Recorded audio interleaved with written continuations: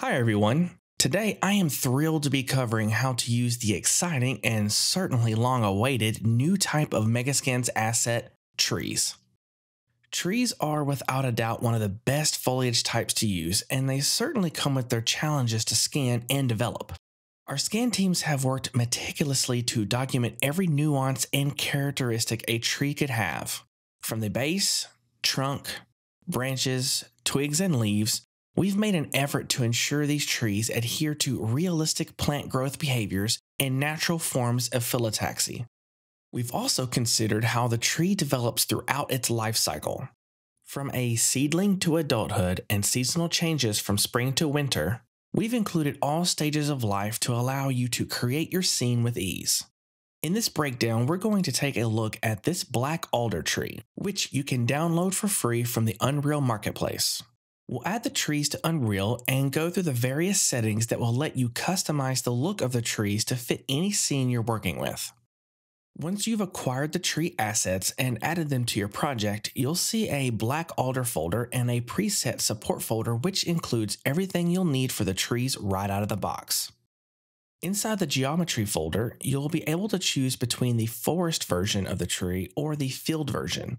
The field version, for example, are the various ages of the tree as if it received more direct sunlight as opposed to the forest version, where they are fighting against other vegetation to get as many nutrients from the sun as possible from the top of the canopy. Let's drag and drop a few of these meshes onto our landscape. These assets come ready to use just like any other Megascans asset. But we have additional controls where we can edit their behavior, such as the subtle wind animation you see in motion. To begin editing the trees, we need to add the new global foliage actor to the scene.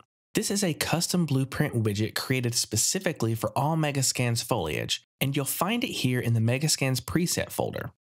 Once selected, this widget allows us to control the different behaviors of all the foliage in your level dynamically. One thing to keep in mind with the widget icon are the wind indicators. The blue arrow tells you the direction the wind is coming from, and the windsock realistically reacts to the wind direction and wind speed based on your parameters, which you can edit here within the Actor's Details panel. Wind noise allows you to alter the 3D generated noise to be smooth or more broken up. Wind strength changes how powerful the wind is from a calm breeze to hurricane force winds. Wind speed allows you to increase or decrease the wind animation speed. And wind tiling allows you to scale up or down the procedural noise that generates the wind. A lower scale will represent large, smooth swells of wind, while a higher scale will localize the wind pattern to make it feel more random and chaotic on a micro level. With the lighting section, you do not need to do much except select your scene's directional light from within the drop-down menu. This is basically telling the shader which light source it will be utilizing when calculating certain instructions such as shade and shadow. The next section is probably my favorite, Season and Health. Season Strength allows us to transform these trees from spring to summer and summer to fall. This color shift is a predefined value based on the biology of this specific tree species, but your creativity isn't limited here. Season brightness and season saturation allow you to explore your creative freedoms to stain these tree leaves with any variation of color combinations you can imagine. As you can see, you can come up with some pretty interesting outcomes. Health adjusts the tint of the leaves to resemble the tree's overall health. With this slider, it is more than just changing the color of the leaves. It is naturally shifting the amounts of nutrients the leaves receive. As you can see in this close-up, less and less nutrients are being supplied to the leaves from the outside in towards the stems, resulting with a crispy brown that truly feels near death. And lastly is color variation. These settings are off by default, so I'll cover these settings later on in the video, but at its essence, it allows you to quickly add variations to the trees in your scene by adjusting tint, tiling, and strength on a macro and micro noise scale. The Global Foliage Actor includes everything you will need right out of the box to easily tweak realistic adjustments and effects to all the foliage in your level. But we don't have to stop there. Let's dive a bit deeper into the makeup of these trees by looking at the new Foliage Master Material hierarchy for more parameters to control. Looking at the field number 3 tree variant, we can see that this tree is separated into different material instances: the trunk or bark material, twigs and leaves, decorations, which are items like knots, broken branches, or irregularities, and lastly, the imposter texture.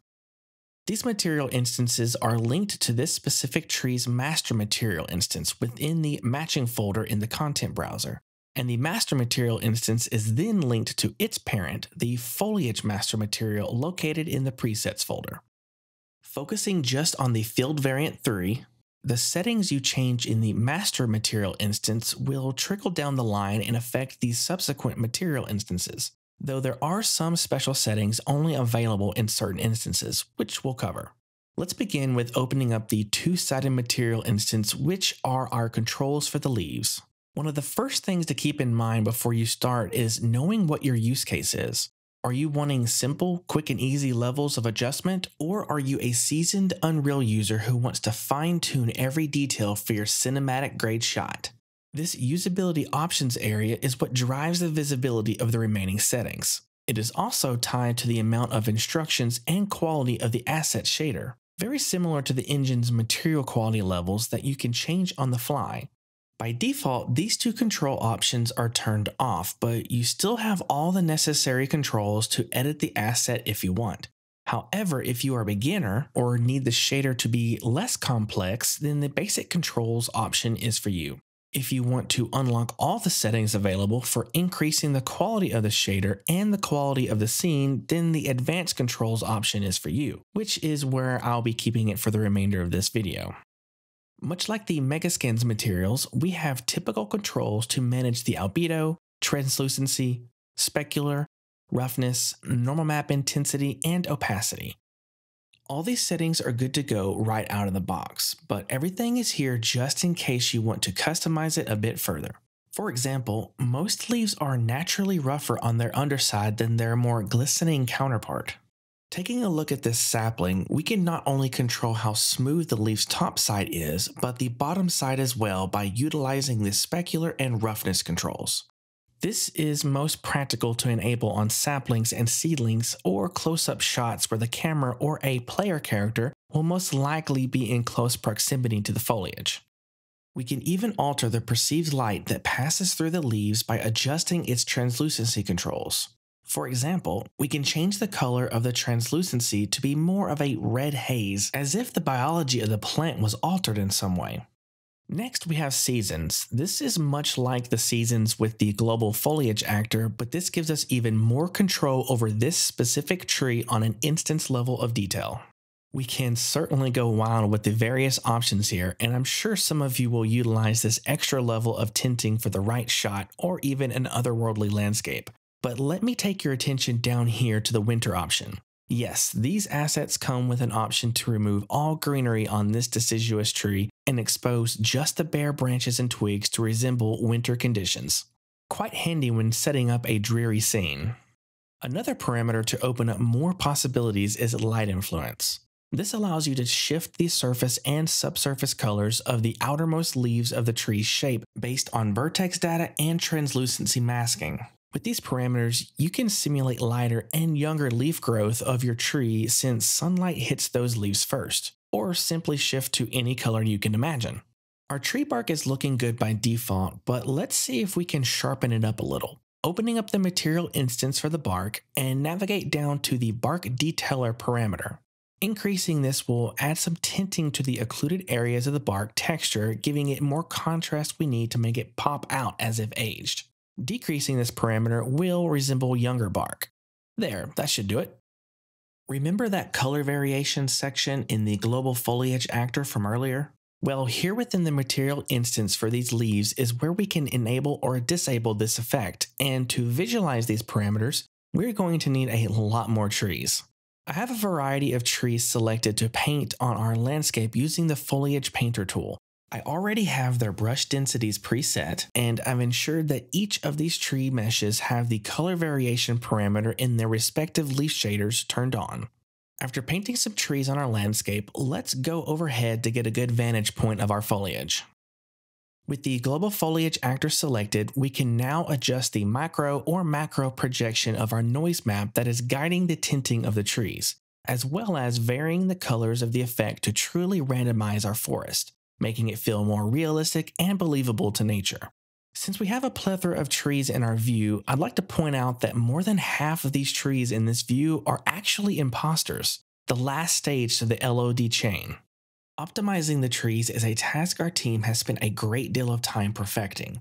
Whether it is for a low-budget project, video game, or for filmmakers to create highly realistic cinematic experiences, these assets are ready to use right from the get-go, supporting a wide range of hardware. Each asset comes with a predefined set of sophisticated LODs and distances, but you are free to adjust these as needed, set your own minimum LOD, or even specify which ones you want to use or eliminate. The last LOD in the chain, however, is the real-time imposter. These trees utilize the octahedral imposter tool, which captures the last geometric tree mesh in the LOD chain from a variety of angles and stores each view in a grid to a single baked albedo map and normal map. Then, depending on your camera angle to the imposter, the material shader will interpolate between the various angles to display the most optimal version of the imposter. As a result, the imposter truly blends in with the other static meshes, helping the scene not only feel more natural, but also incredibly optimized. And speaking of textures, these new Megascan Tree assets come pre-shipped with 8K textures. But depending on certain tree variations, we've gone ahead and downresed some of these in Unreal to 4K. However, you can freely adjust these resolutions on your own to fit whatever needs you may have. Another major stride we took to optimize these assets for various industries is how these trees react to the wind system. You've probably noticed by now in the content browser that there are two subfolders of tree meshes, the Pivot Painter tree models and the Simple Wind tree models. These models are largely identical, and to the naked eye you wouldn't notice any difference to them if they were blended together. What separates these two is mostly based on your use case. For lower-end applications or hardware, you'll probably want to stick with these simple wind systems. However, if you want the best possible wind system for high-end projects such as cinematic sequences, then you'll want to choose the Pivot Painter system. As you can see, it is hard to distinguish between the two, and the difference is mostly to do with how the branches and leaves interact with the wind. The Simple Wind system responds with large groups of global wind noise, while the Pivot Painter system interacts with small, localized wind patterns amongst each leaf cluster within the material shader. This shader is dependent on the engine's material quality settings, so keep that in mind as well. And if you were curious, the imposter works with the system too, but at those distances, it likely isn't necessary to enable the wind. And for optimization purposes, I would also recommend using the Pivot Painter foliage for close-up meshes such as seedlings and saplings, as this system will be more noticeable to your camera or character model. Then reserve these Simple Wind versions for the taller trees to help simplify and optimize your environment. Trees are currently in early access, and you can acquire it now on the Unreal Marketplace for free. Additionally, trees will become readily available to the Megascans library within Bridge once through the beta process. As we move forward, we will continue to improve the process for these assets.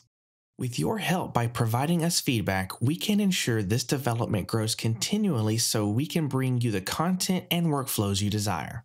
It's been our goal to scan and produce the highest quality trees to the Megascans library. With this introduction to trees, how to use the new global foliage actor, breaking down the master material parameters, and steps we've taken to optimize these assets for any industry or use case, I hope this video has helped you get up and running with this amazing new content. For more information about these trees and gaining access to the alpha content, please visit the blog link in the description below. Thank you for watching, and I'll see you in the next one.